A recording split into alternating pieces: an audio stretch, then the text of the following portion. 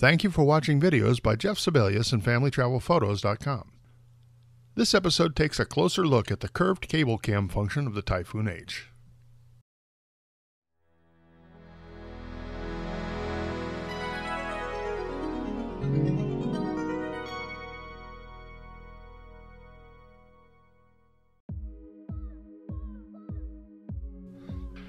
This episode is part of a series of videos designed to help you fly your Yuneec drone.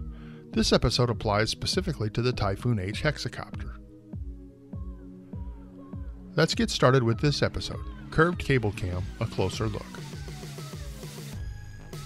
Curved Cable Cam is an exciting function of the Typhoon H. Curved Cable Cam, or CCC, allows you to record a series of locations, or waypoints, to create a route. Then you can have the H fly that route autonomously, backwards and forwards as many times as you'd like. You can set it to control all aspects of the flight, or you can let the H fly the route while you manage the camera. I've seen several videos that cover Curved Cable Cam, but many questions remain about what you can and can't do with this function. I flew more than 20 test flights with my brother and son and my friend Andrew to check out the capabilities of CCC and discover what it can and can't do. Those test flights are the basis for this video. Let's get started with the basics. How do you use Curved Cable Cam? Your first step is to activate the advanced mode on your transmitter so you can access the task functions. Tap System Settings and choose Other Settings.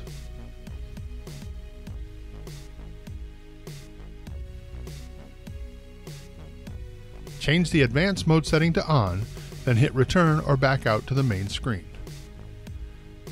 You should only have to do this once, and not each time you plan to use any of the task functions. We're ready for our flight. Note that I've got my two gimbal switches to their top settings and I'm in rabbit mode. I'm also in angle mode, but that doesn't affect the Curved Cable Cam function. Hit the task/camera button in the lower right corner of your screen. 5 functions will be displayed on screen. Choose the CCC function. Instructions pop up. Read through them or skip. You are now presented with a row of buttons for your Curved Cable Cam function. Let's create our route. Fly to the position of your first waypoint, adjust your direction and the camera tilt,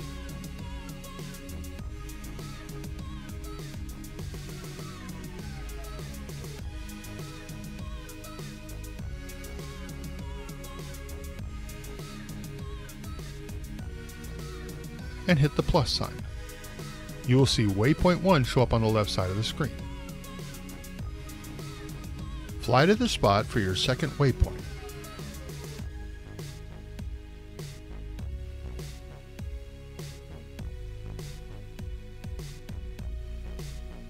In this case, I went up in altitude, rotated the aircraft and tilted the gimbal down.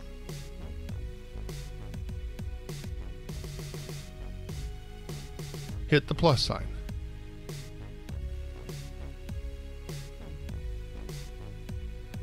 Fly to the third waypoint.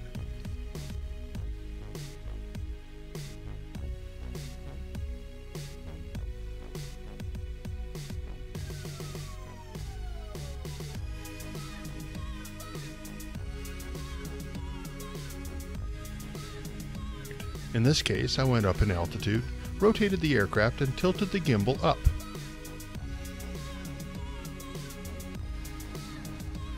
Hit the plus sign. Fly to the fourth waypoint and do it again.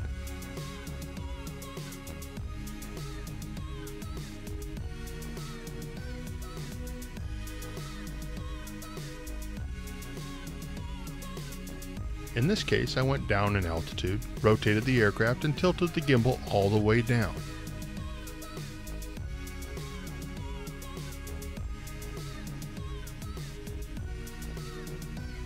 Hit the plus sign. Now, if I hit the delete button, it will erase the last waypoint I recorded. If I hit reset, it wipes out all the waypoints and I can start recording them over again. Note, Yuneec's instruction video says that you should make your waypoints at least 16.5 feet apart. The user manual says 25 feet apart. We're done setting our waypoints. I'm only recording 4 of them for this flight. You can record many more on your flight. The maximum number hasn't been published yet. When you're finished recording your waypoints, if you think you might want to use this route again, hit save and give your route a name, then hit done.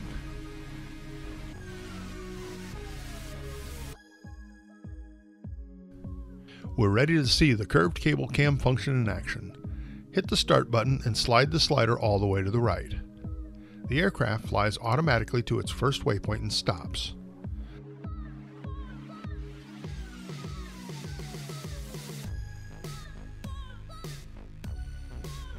Notice it has rotated and tilted the gimbal to match its settings when I first set waypoint. To start the route, push the left stick forward slowly and hold it until the aircraft starts to move. Now the H is flying my route. Notice that it's changing altitude, rotating, and even tilting the gimbal to match my settings for each waypoint. I'm flying this in rabbit mode, but notice it's traveling much slower than rabbit mode typically goes. This flight maxed out at 10 miles per hour. Now the H has reached its last waypoint. It stops and waits for your command. Let's change the speed on the slider to turtle and send it on a reverse course. Hold the left stick back until the H begins its reverse course.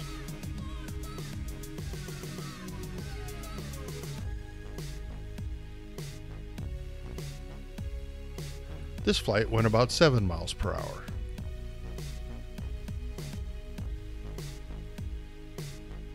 If you want a smooth CCC flight, turtle will definitely give you that, but you'll have to be patient because it's very slow.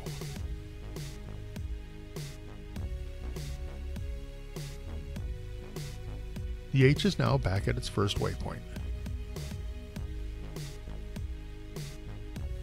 Are you finished with your CCC route? Just hit the exit button and tap the camera task button to remove the button row from your screen. Want to repeat that same route later on? Just enter CCC mode, hit list, and select the name for your flight from the list.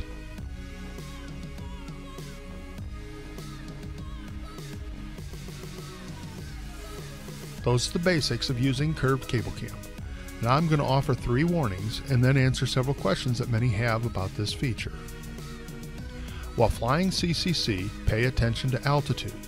I found that flying the same route back and forth caused the H to lose altitude at its waypoints. If one of your waypoints is close to the ground, be sure that the H doesn't slip down far enough to crash. Second warning. Let's say you're flying a CCC route around a tree. You set up your first point to the right, the second point to the middle, and the third point to the left.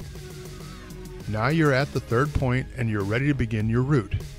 You hit the start button and move the slider. Imagine your surprise when the H flies directly into the tree.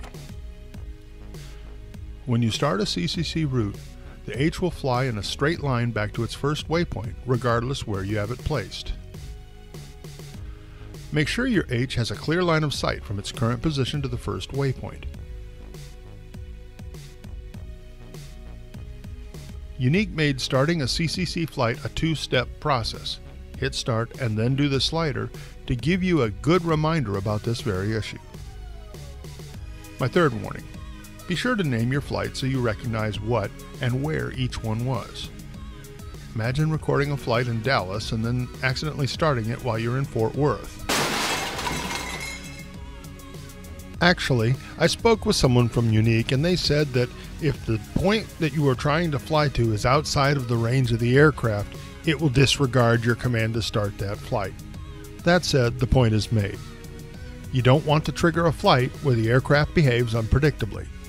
Use good descriptive names for your saved flights so you never trigger a route that was recorded at another location. Now, let's clear up several questions that people have about how curved cable cam works. Let's start with speed and direction. As I showed earlier, you can affect the speed of your CCC route by setting your speed slider before you begin. Can you change the speed during your flight? No, you can't. Once you start your flight, you're committed to that speed unless you stop the flight or complete the route. Once you finish the route, you can change the speed setting and begin a new flight with your route at the new speed. Can you stop your flight in mid-course? Yes, there is a pause button on the button row that will pause your flight at any point in the route. You can restart the route by hitting the play button.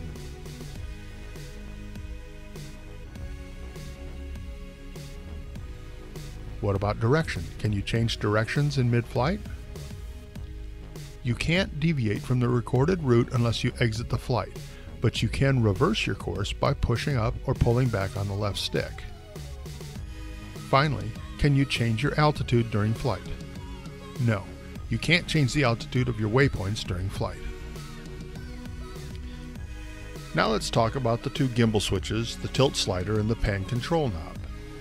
The tilt mode switch to the far left is easy. It does nothing while you're flying a CCC route. Same thing with the tilt slider and the pan control knob. They don't function during a CCC flight either. Okay, how about pan mode, the second switch from the left? Changing this switch can affect how your H performs on its CCC route. If you have the pan mode switch in the top or middle setting, you can't change the camera direction from the waypoint's recorded positions. Your flight will run its course, turning the H and tilting the camera just as you specified while setting the waypoints. However, if you push this switch all the way down to its global setting, you have two new capabilities to play with. First, if you push the switch down and fly the route, the camera will lock onto the direction it was pointing at the beginning of the flight. If your recorded waypoints included rotations of the H or tilts of the gimbal, those will be ignored by the camera and gimbal. The aircraft will turn in those directions as you recorded, but the camera will spin on its gimbal so it will continue to stay pointed at the same direction. Watch this example. The aircraft is rotating in different directions as I directed when recording the waypoints, but the camera is spinning on its 360-degree gimbal to continue pointing at the same spot. I left the landing gear down so you can easily see what it's doing. Frankly, I'm not sure how often I would use this capability, but the second new capability might be more useful. With the gimbal pan mode switched down to the global position, you can rotate the camera however you'd like during the flight, not by using the gimbal pan knob, but by pushing your right stick left and right. You can also control the tilt of the camera by pushing the right stick up or down.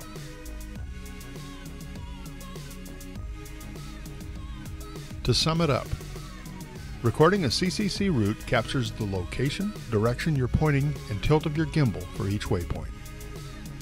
You can choose your speed by setting your speed slider before you start each flight. Once the flight starts, you can't change speed.